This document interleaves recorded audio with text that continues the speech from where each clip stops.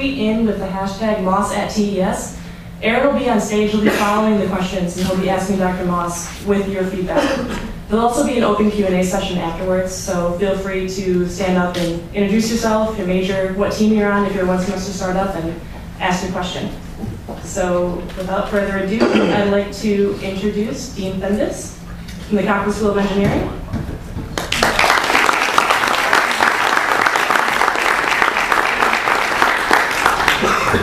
Well, welcome, and I want to thank the TES and especially Muriel and Aaron for this wonderful program this evening and all that the Technology Entrepreneurship Society is doing. I'm a great believer in entrepreneurship and what the University of Texas can be doing and should be doing in that area. I think that is a tremendous aspect of education, and the young entrepreneurs who are in our academic programs are going to go out and make tremendous changes, particularly around the world of technology, to solve important problems. And Austin is a unique place to be doing this. We have that as part of the Austin DNA. We have that as part of the culture of the University of Texas, and the Entrepreneurship Society is a really key component of that. So I'm very glad that you're putting this program together.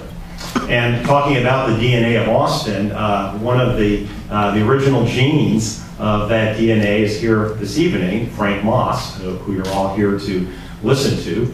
And when I moved to Austin a couple of years ago, I kept hearing about this company, Tivoli, and how it changed the scene in Austin as an exciting place for technology and for innovation. And Frank had a key role in the development of that company, the successful IPO, and then the eventual sale. And Tivoli alumni are around Austin and around this world, and so many of them talk about the impact that Tivoli had on creating Austin as a true technology center. But Frank didn't stop there. He went back to his alma mater, MIT, and I think, as many of you know, got quite a bit of renown and fame at the MIT Media Lab, leading that through some crucial years in the past decade, putting it really on the map as a place where ideas, technology, working on social problems, the new role of media has had such a huge impact. And so I think we're very fortunate tonight to have Frank back in his hometown for a brief part of his life, an important part of his life, to talk with you and to especially talk with students about the role that entrepreneurship has had in his life, and that we can all learn from some of the lessons that he's gathered and he's written about extensively. So we're very pleased to have with us this evening at the University of Texas, Dr. Frank Moss.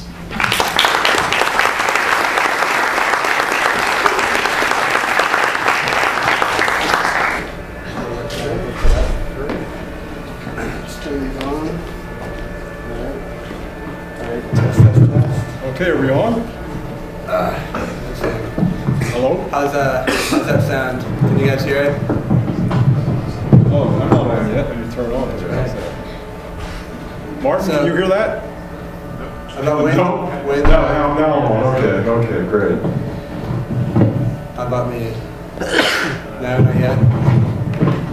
Turn a little button on. You're just not close enough to my mouth. How about that? Okay, cool.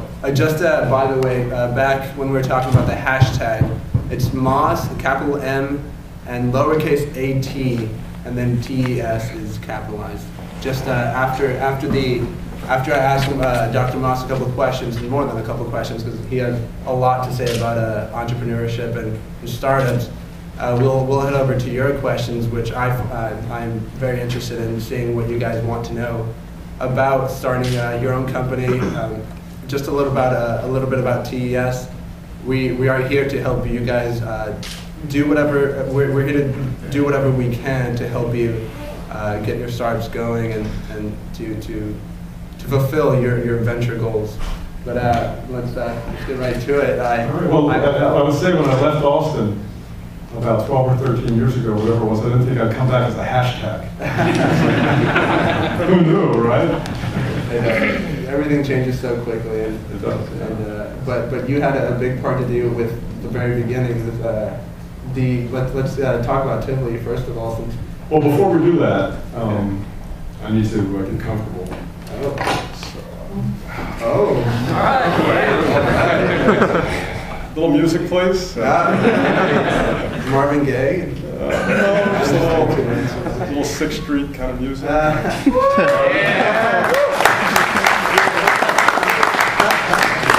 now we're ready.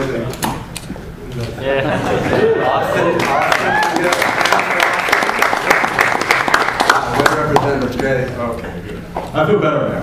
How long have you been waiting to do that? I've been thinking about this for about 20 minutes. No, my wife, she said, if you're going down to Austin, Kim, who Tivoli folks remember, said, can you get rid of some of those Tivoli t-shirts? They kind of give them out down there, so, you know, I just brought one down here. So. Oh, that's great. I was looking at that shirt the whole time, and I had no idea when you had a new sleeve. Oh, they're pretty tricky, aren't I? Yeah. Great. So, so early on, you started your career actually overseas. As I know, you taught at IBM Scientific Career in Center in Haifa, Israel. I looked up, and looking back, was that first career decision one that when you look back as a good one? Would you change anything going overseas? Well, that's a good question. Before I begin, though, talking about myself, I do want to thank yourself, and I want to thank the Intendus and every Bob here for inviting me down. It's just a real pleasure to be back here. I spent the evening at the W, and who knew back then how Austin would progress. And so, you know, I'm pleased that you know, I'm recognized as having some small part of this, but most of it was luck.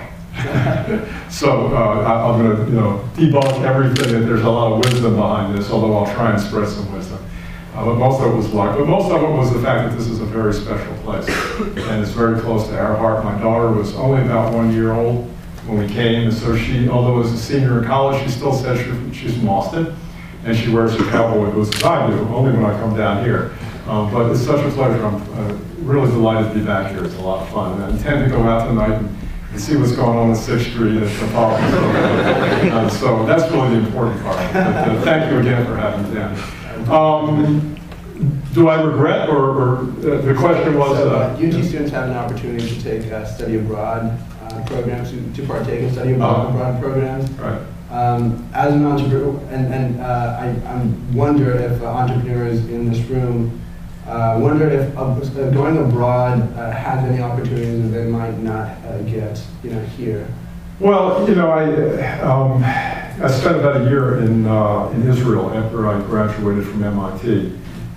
But I think the more important part was with IBM, who had a small scientific center there. But when I came back to really get a real job, I got a real job at IBM Research. And I spent the first 5 or 6 years of my career at a big company at IBM. And I'm often asked nowadays, well, should I go to a big company? A lot of the students at the Media Lab were asking me that. Or do we just go do a startup? Because everybody just wants to go do a startup and skip that other part of their career, right? But there were a lot of people at Tivoli who had come from IBM. In fact, the founders of Tivoli, several of them came from IBM. And here, some came from Texas Instruments and elsewhere. And I actually think, and I'd be curious, I'm always going to defer to the Tivoli people here who, you know, bring as much to the table with regard to Tivoli as I did, that a lot of the diverse ideas that were brought from these different big companies, I think contributed in some ways to our success, because all of us have been through different things before. And so things are different today. Big companies are different and play a different role. But I think I learned a lot at IBM Research in the early days. And not just about you know, technology and research, but about some of the principles that IBM brought to what it means to be a company, and what it means to be a family, and what it means to be a community. You don't necessarily get that when you immerse yourself in the go-go atmospheres of startups right away. So, you know, I did advise a number of people at the Media Lab, students who graduate, take that Well, now it's Google, or it might be Facebook, or it might be elsewhere. They're big companies now. But before you do your first startup, it doesn't hurt to get some of that experience. Interesting. That's good to hear. I'm working at Intel currently, and that's reassuring to hear because eventually I want to start my own. Who doesn't? Who Want to doesn't, start their own right? company, yeah. Who doesn't? How many people here are going to be starting their own company, or see that as, well, we got the right crowd here then. I think everybody does nowadays, don't they? When I was a kid, it was always a dream, right? To have my own venture, my own company, me guide and change the world in a particular, very particular way. And I think it's great. So another question about Tivoli. Earlier today, we were talking about your very first competition, right? Which was the name Computer Associates. We were talking about Computer Associates and how Tivoli had this this obstacle to get through. Computer Associates were the controlled, at least, or had the majority of the server software, and everything was changing. There were new opportunities, and Tivoli jumped on the gun and eventually beat out, or did very well, even though Computer Associates, really would have the ability to take control. What do you think Tivoli did correctly in getting into a market and being able to do well, even though there was such big other companies who had the potential to do the same? Well, that's a good question. I think one of the advantages, we were very lucky to have Computer Associates out there because they were kind of a big, kind of nasty company that was easy to dislike, and even customers disliked them. But I think the lesson to be learned there was, I think the reason we were able to take on Computer Associates and Hewlett-Packard and IBM and others is because we had a strong belief in the right way to do things.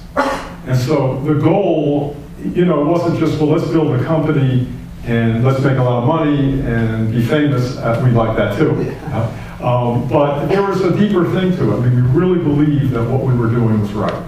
That as computing went from those big mainframes to personal computers and so forth, that the other guys were doing it wrong. The way it was being done was wrong, and that there was a much better way to do it. And we were passionate about that. And I think it was that passion in that we believed in what we were doing, and we could tell that story with feeling. I think that, and folks here from Tivoli, I wonder whether you think this is an accurate view of it. History is different, but we believed in what we were doing. We were on a mission. And we believed it was right, we believed it was better for customers, and it was the right way to do it. And when you have that passion, then you can be successful from there. And it generates that kind of strong community within the company, that family feeling, that energy you get together to go and kill the other guys. But that's because you believe that what you're doing is right. Now, whether you're doing a social media startup, or you're doing a medical device startup, or whatever, I think that the only way to do it is to start with a true belief and a true passion that what you're doing is correct. And right, it's going to make somebody's life better, it's going to be better. And I think that was the key that created the kind of energy, camaraderie, the spirit of fun that we had together that energized the company and I think catapulted us to the success that we had. Amazing. So it's the things that you really don't think about when you try to put in bullet points what you should do right. It's really not a bullet point at all. It's just it's believing in what you do. I think I dealt with a lot of entrepreneurial classes at MIT, just like you have here, and there's so many of them now. Entrepreneur groups, angel groups, etc. And they're all anxious to learn how to build a business plan. And it seems that the exercise is, well, how do you build that business plan? It's not, the business plan comes. I'm not sure we quite had a business plan or a set of charts. It was just, a bunch of darts on the wall, and we had people who actually produced something that looked like a business plan. But doing startups is not about doing business plans. It's about having ideas how to do things better, believing in it, and then partnering up with other people to do it. And if you got a great idea and it solves somebody's problem, then the business plan will come. Awesome. Awesome. Earlier you had said how I'm not against business plans. I mean, you know, it's a good exercise. you had talked about how Tivoli really had succeeded because of the guts, right? Because you guys wanted what you believed, and you guys really had the drive to go ahead and get it. Well, I think so. And it's also, there's an element of luck, and I think the luck that comes out of it in Tivoli and other companies is when a certain group of people come together at a certain time, and they have chemistry, they have a feeling of bonding between them and a shared goal. And some of the people who were here in the room today were part of that. We were lucky that when we added people to the team, whether it was salespeople or marketing people or other people, it was mostly engineers when I came down, I think about 15 or so. And then we began to build it. And we were actually quite selective in the people that we added.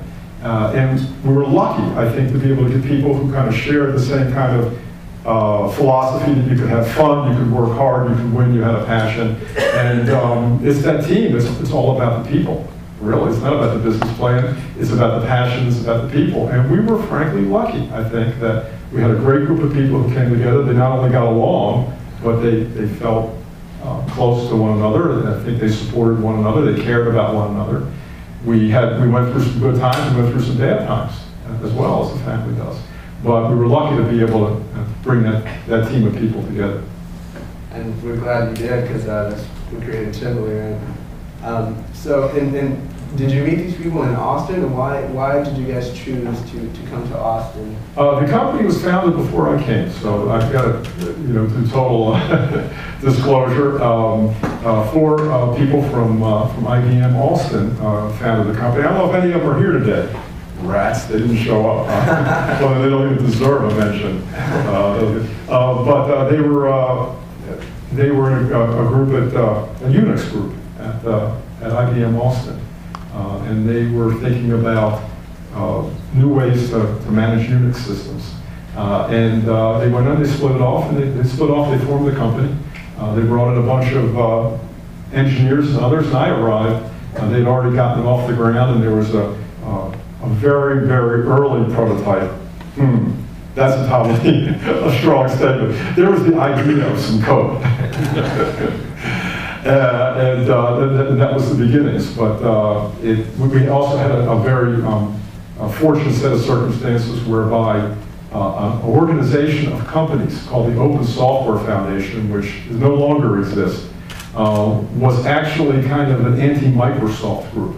Was getting together, and they were looking for cool ideas in software for the Open Software Foundation, and we put that as our first site, was to actually win the competition for the open software bid to create a systems management offering. And we did it, and it's a pretty big thing. And we did it from just about nothing, just an idea. Actually, when we won it, we had just about nothing, I think. But it was the power of that idea and the story that we told that I think convinced a lot of people. And it became a self-fulfilling prophecy. Eventually, we did build the software. Eventually, the software did work. I think. You can tell me whether or not. But it came from a set of ideas and a concept. Do you think, what about Austin do you think was just perfect for Tivoli? What was there particular companies that, like you just talked about, were companies that just helped your purpose? Or? Well, I've thought a lot about that in the years since. And it's easy to look at Austin now and say, well, this is what it about Austin. It was a little bit different then, 1991. I think what was special for me, and I think other people, was that there was a certain pride in Austin. A certain feeling that you were building something, that you were part of something early. Now, it's good to be part of the Silicon Valley or part of Silicon Valley or Boston, but it's kind of hard to believe right now, or even 10 or 20 years ago, that you would be a linchpin in creating that thing.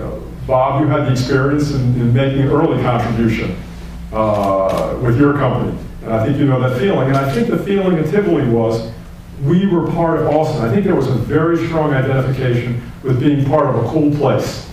And the kind of camaraderie and the kind of friendship and the kind of community that comes from that. It just created a great atmosphere. I think the other thing about Austin that's great is that we're at least as smart, we're smarter than Boston or Silicon Valley, but we're neither as narcissistic as Silicon Valley, nor as arrogant as Boston.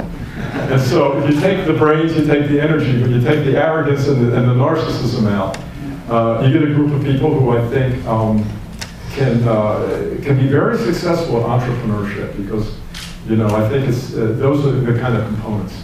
I mean, I can speak only for myself, but I'm pretty sure everyone in the room feels so much relief to hear that Austin is such a great place, and more than relief, maybe just feels great pride, right, about Austin, because I know I do. I think it's that pride. I mean, I think it's pride of being part of something that's growing and then changing the world, and you'll look back and say you were part of it.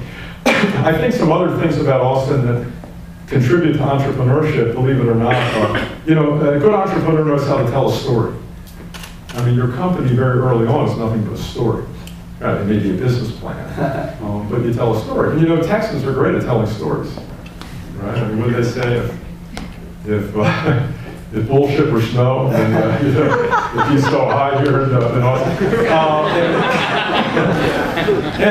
We told a few stories. The people actually want to hear stories. They want software that works eventually and things that make a difference. But certainly today, people are looking for stories about how we can attack some of these challenges of society that we have today. And I think Texans are really they're imaginative, they're creative. Sometimes they stretch the truth a little bit, but they're willing to tell a good story. I mean, beyond the PowerPoint. And I think it was the ability to tell that story and take that story out that changed a lot of minds, not just people in the industry, but customers and so forth. And I think Austin's great at that. I think Texas is good at that. Awesome. Right. Keep that stories going. Those stories are great. There we go. That's another point to go up. Thanks. Yeah. Storytelling. So that's not bullshitting. I mean, there's a fucking subtle difference between them. Yeah. But there is an overlap for sure. You got to find that balance. So when you look out today and you see you hear of certain startups, you hear of certain things. What is your opinion on, or do you have a favorite, say, startup that you hear of? Or at least not a particular favorite, but a certain field that you see emerging? Well, absolutely, my favorite startup is the one I'm doing. Bluefin Labs, and it's a lot of fun. It's not going to solve big societal problems, but it's based on a really cool technology. I think it's exciting. A professor, I'll tell the story a little bit. A professor at the Media Lab, Deb Roy, is one of the world's experts in machine learning and artificial intelligence. And he was curious about really how people learn, so you can produce machines that learn and are smart. And so his whole career has been devoted to understanding how people learn. And when his first child was about to be born, he and his wife, who's a clinical psychologist and is also interested in the brain, decided to videotape every second of his child's life from the time he was brought home. Audio as well as video. So he took his house, in Arlington, Mass, and put high-resolution video and audio throughout the house. And the minute his child came home from the hospital, for the first 3 years, they videotaped and took audio of every second of everyone interacting with that child. The question they were trying to answer was, how does that child learn his first word? What are the influences that are around it? It was, as you can imagine, quite a controversial project. What's that kid going to be like, when he grows up? But what really came out of it were tools. And this is a huge amount of data that was downloaded from his house to these servers at the Media Lab every day. Literally almost half a petabyte of data, like more than is contained at Google at that time. And then the question was, how can you search through that video data now to find patterns in actions, what people were saying to the child, what influences, what noises. It's like when you want to teach a robot and how to speak, you hand that ball and you say ball, right? And so it's the reverse of that process. You're trying to learn what influences. Long story short, he did that, and the child's first word was water. And that was it. He never drew conclusions from it. But he created enormously interesting tools to do data mining and pattern recognition in this huge volume of video data. And we formed a company to go off and use that technology to do something cool. We didn't know what it was going to be at the time we did. But today, servers and computers at Bluefin watch every moment of TV. In fact, have for the past 2 years. So every program, every commercial, we have a direct TV feed, it watches. And we're looking for patterns that relate that to social media right now. So you can see what people are saying about TV programs and saying about the commercials that are aired during that. And we're providing a service to both networks as well as advertisers to better understand how people in social media are commenting on their programming and on their advertising. And we hope to, our big competitor in this case isn't Computer Associates, but it's Nielsen, who provides data to programmers and advertisers. And we hope to kick their butt.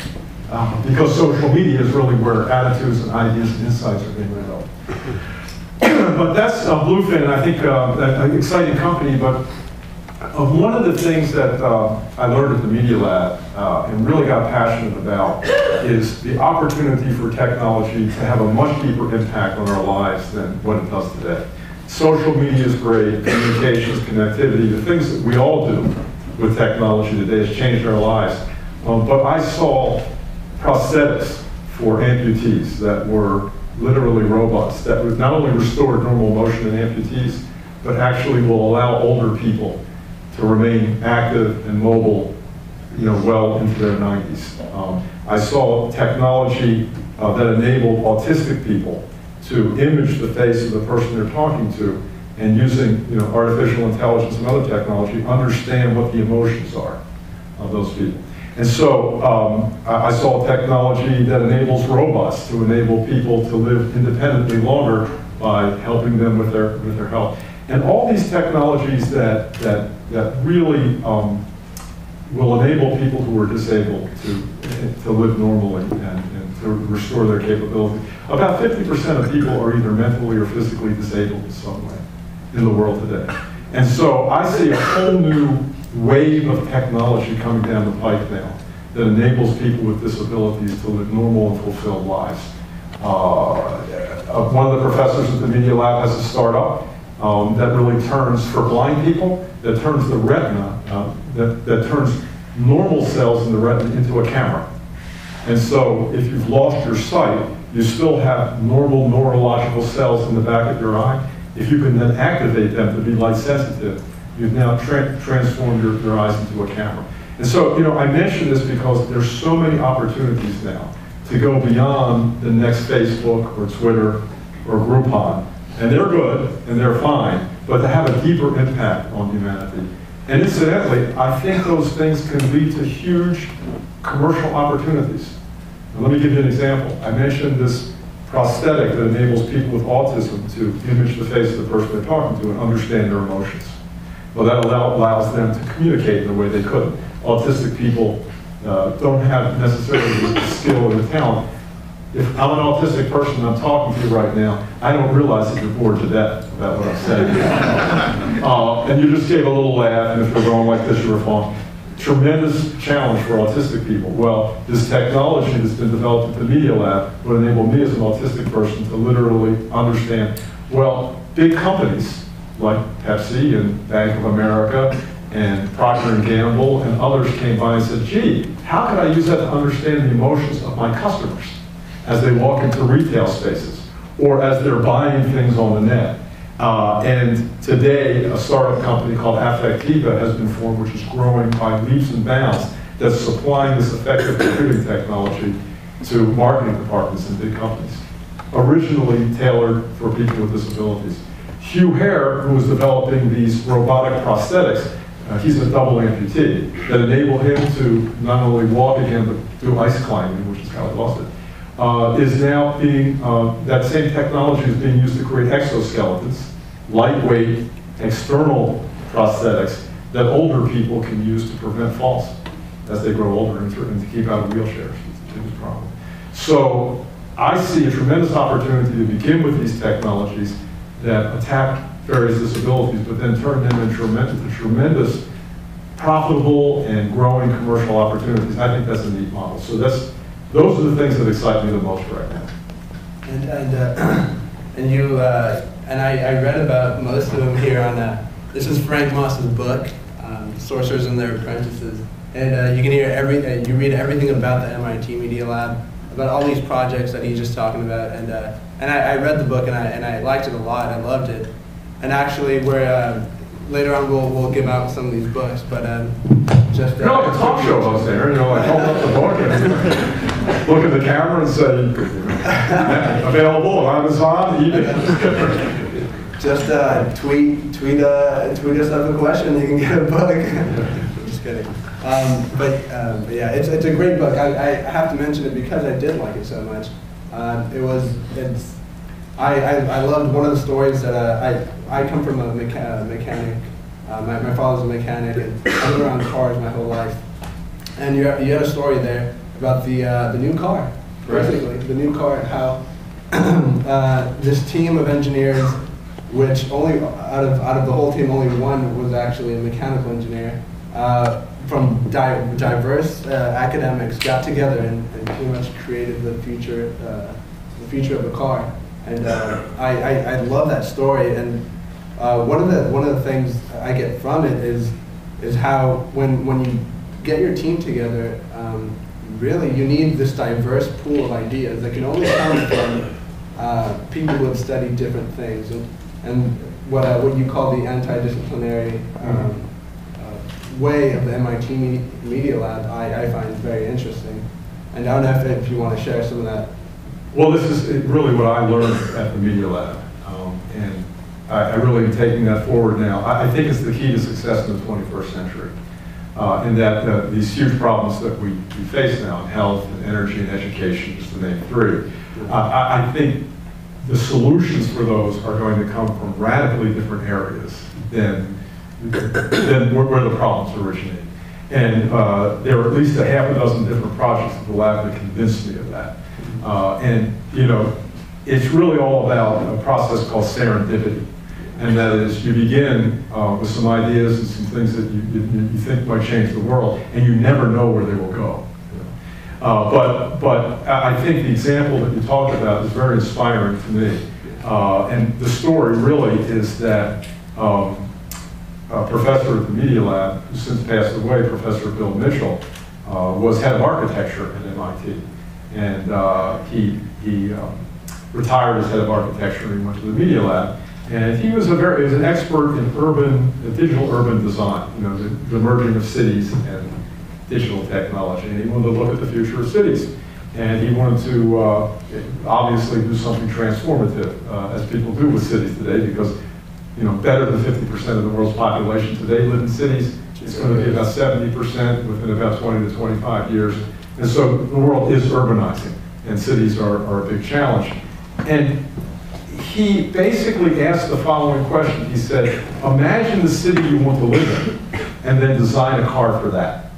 I think it was a very interesting. Cars have been designed, cities have been adapting to cars throughout history, right? People developed cars, and then cities have had to adapt to them by changing the way buildings are put into cities and so forth.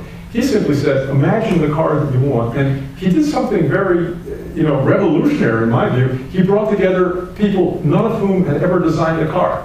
There were computer scientists, there were electrical engineers, there were doctors, physicians, they were lawyers, they were urban designers, and they spent practically 5 years just imagining and prototyping what this car of the future might look like. And along the way, they really reinvented the wheel.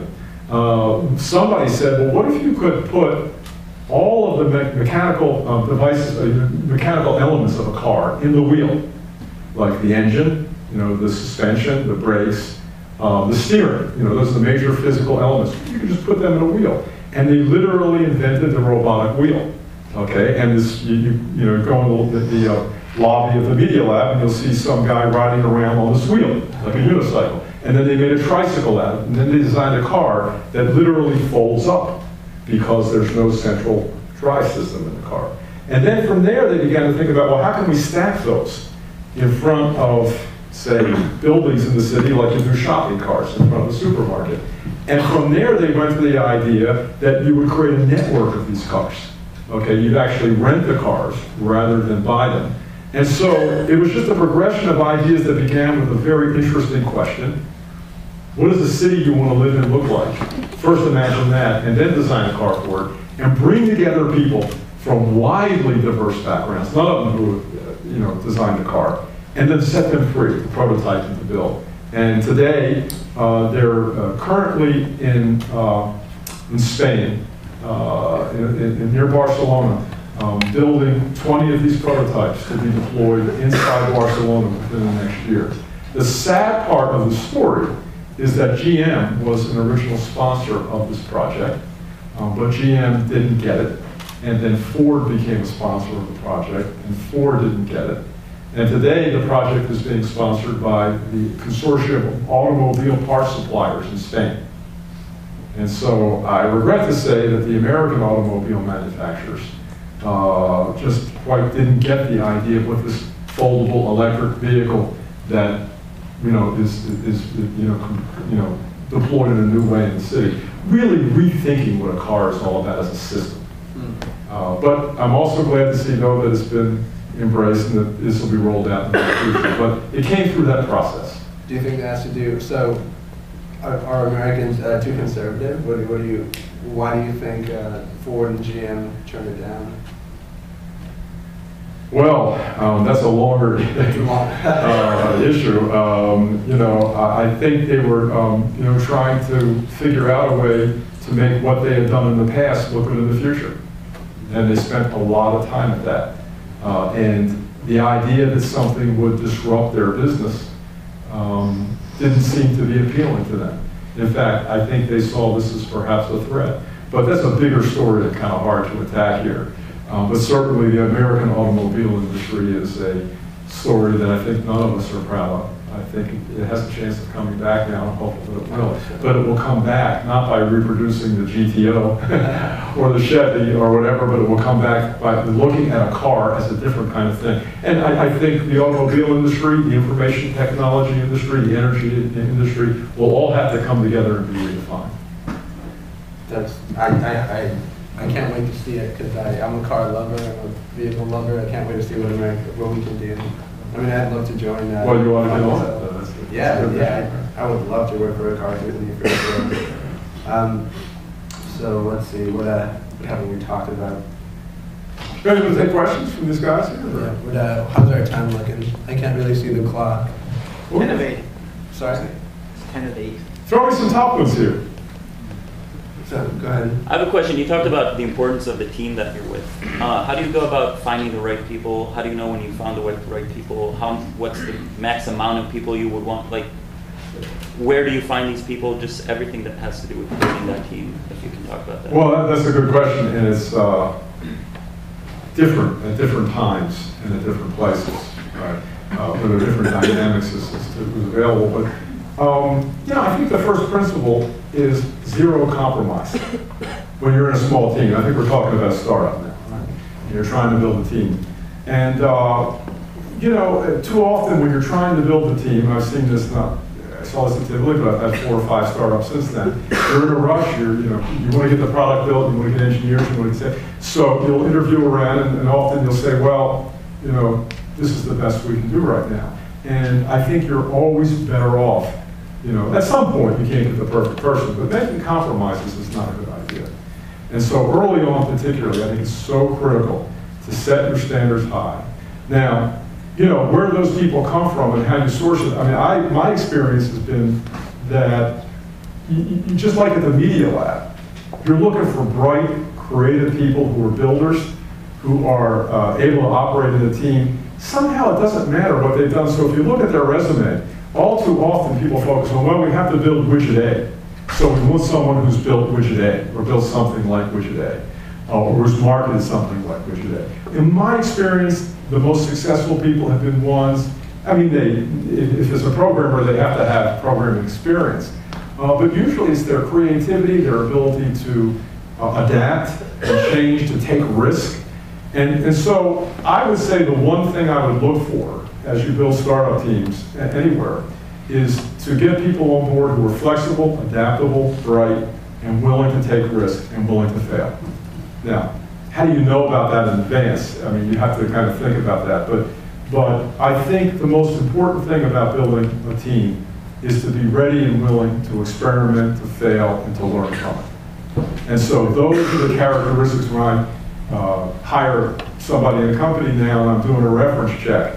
You know, often I'll say, well, have they built this or that? I mean, it's a good thing. But I'll say, tell me, you know, have they failed? And what did they do, you know, when they failed?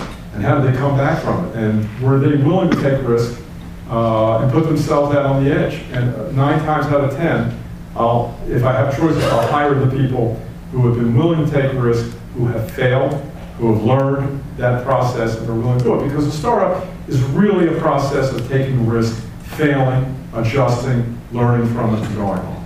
I don't know if that... No, that's perfect. And it's kind of counterintuitive because you tend to look for people who have done what you want to do. But actually, if there are people who have done what you want to do, then it's probably not very innovative anyway. You know? And so that might become a self-fulfilling prophecy. Question in the back? Just for a couple of minutes, can you explain how you see the world in 30 years? Ooh. What are the interesting things that you see that haven't been developed yet?